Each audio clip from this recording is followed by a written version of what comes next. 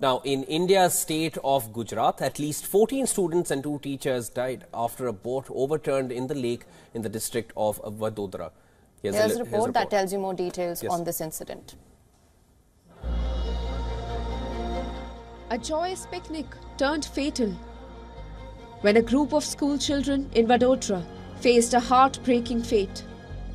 They had gone for boating in Harni Lake, but soon after, a tragic incident unfolded, taking away the lives of at least 14 children on the boat.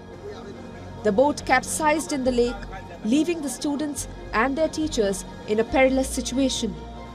2 teachers also lost their lives in the mishap. A search operation is underway to trace the remaining students of New Sunrise School. With rescue and relief operations in progress, Indian Prime Minister Narendra Modi has expressed his grief on the deeply distressing incident. He has assured that the administration is providing all possible assistance to those affected. Monetary relief has been offered to the families of the deceased and the injured.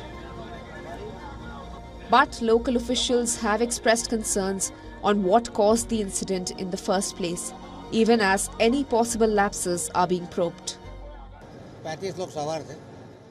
Around 35 people were on the boat, perhaps more than its capacity. The boat lost its balance and capsized, and there were no safety measures.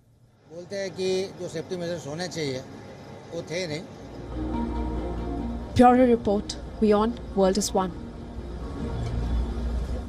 WION is now available in your country. Download the app now. Get all the news on the move.